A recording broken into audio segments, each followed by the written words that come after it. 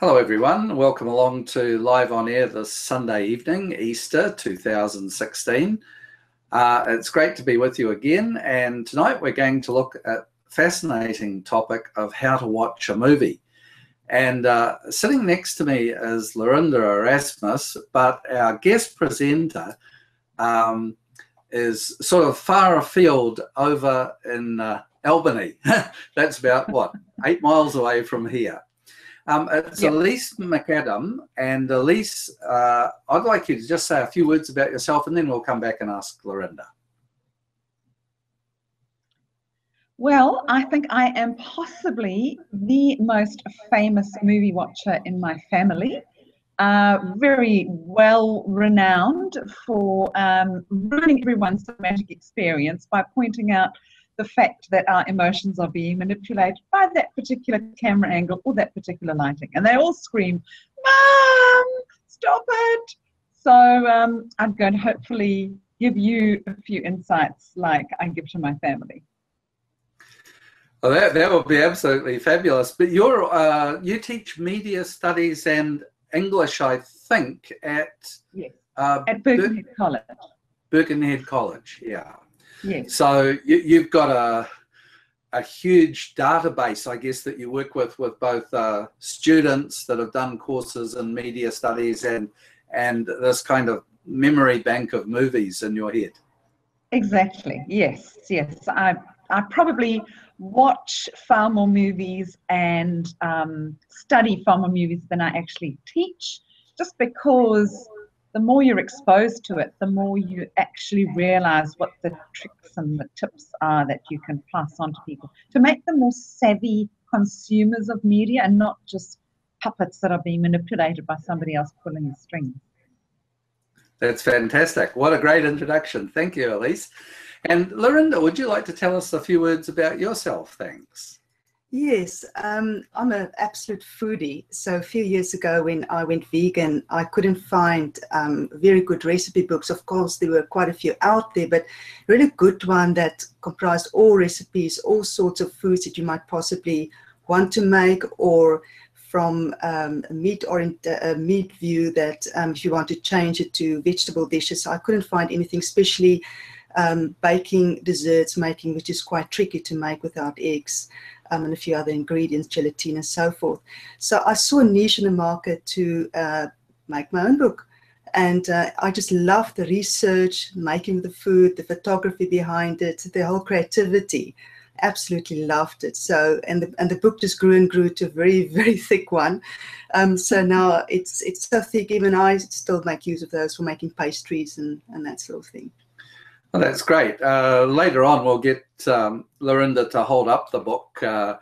She's got a copy sitting down there. But there are some commonalities between making movies and watching movies and making books and reading books. And without any further ado, what I'm going to bring up, well, I shouldn't have said that because, in fact, I do have a little bit of further ado to just bring it up. Just one moment, please, and if you can bear with me while I bring this particular PDF up.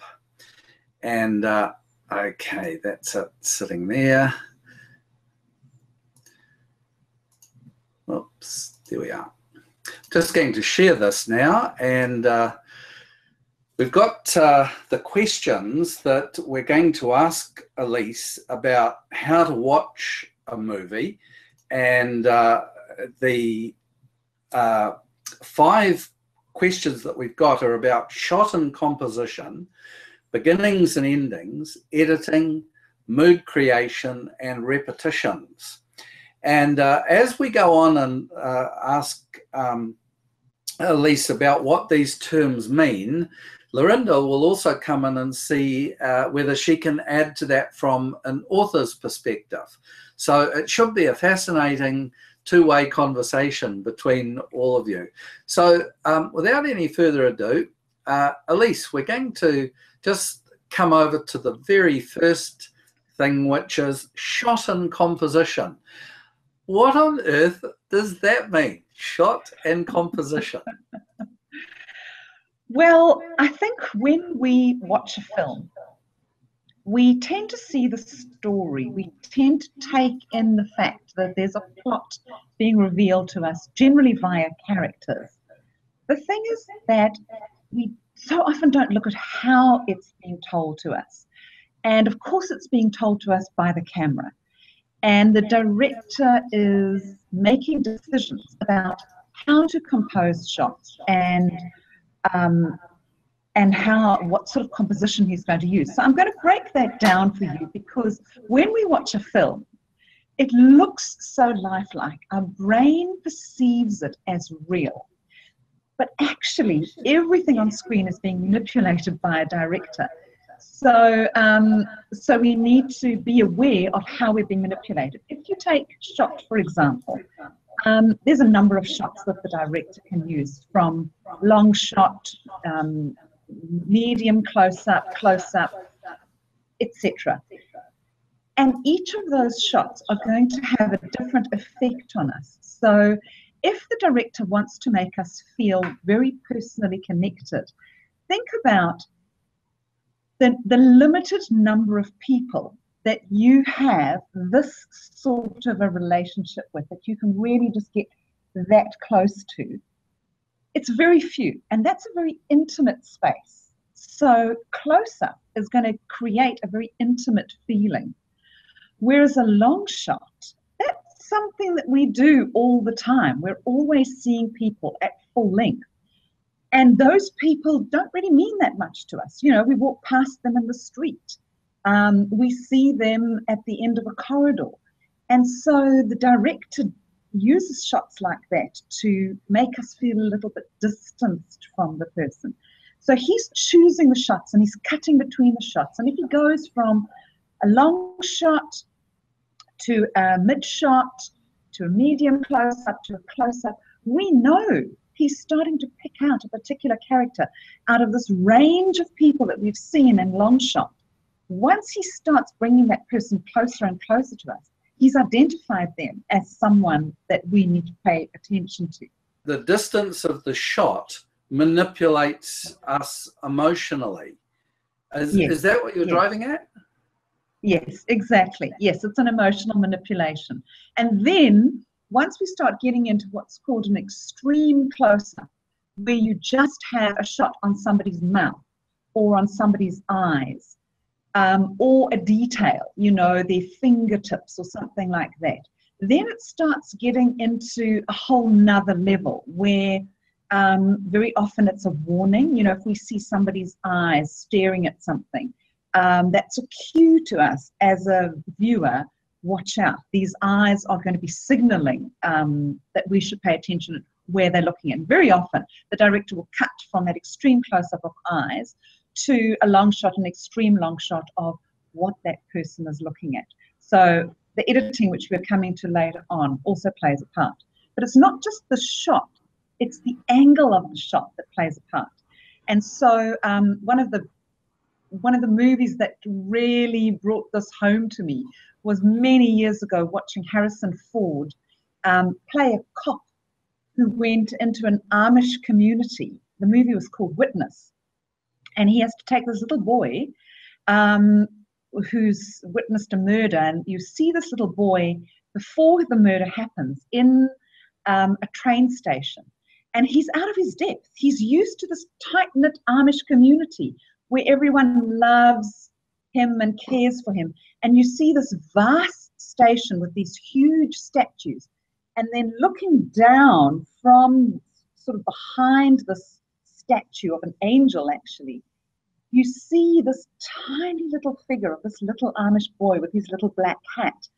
And you realize that he is completely intimidated. He's so overwhelmed. And it's a high angle shot. It's designed to communicate to the viewer that this person is vulnerable and weak. And then conversely, you will have a low angle shot making somebody look powerful and strong. Now, I think that's really interesting. And I'm just wondering, Laurinda, are there parallels between that goes on in emotional manipulation? What about if you're photographing food? Do you have this? Yes, I can certainly identify with that.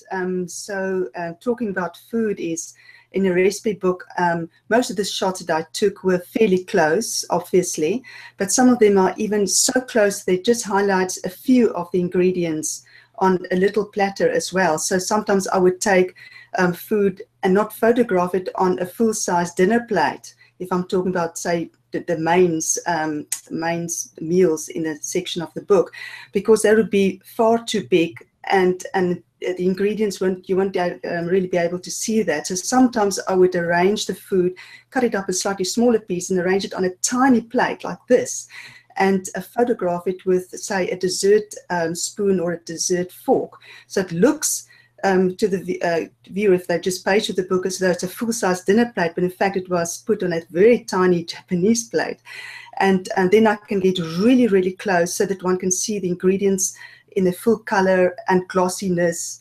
And then sometimes I go really even closer if I photograph bakery items, bread, biscuits, that sort of thing, so that one can see the open crumb, that it is light, and so forth. So definitely close-ups is something that I used quite a lot, because you want the person to almost salivate as they page through a recipe book, and also as though the dish is right in front of them, as though they are sitting at a table, so that they can identify themselves. Would I be able to make this dish?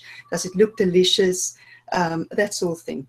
So both of you are involved in the direct manipulation of emotions Yes. through Yes. what you call shot and composition. Yes. Yeah, I think that's quite intriguing. So it's just, David, if I could just add that, added to the whole aspect of shot is the camera movement. You know, unlike a book where it's static, with a film, your camera is obviously moving, and the fact of whether or not your camera is tracking with a person, whether it's static and you see them walking away, or even whether it's a handheld camera and you've got that sort of jerky, jarring motion, is going to have an impact. So there's a scene, for instance, in District 9, which is a movie set in South Africa, and it involves aliens called prawns.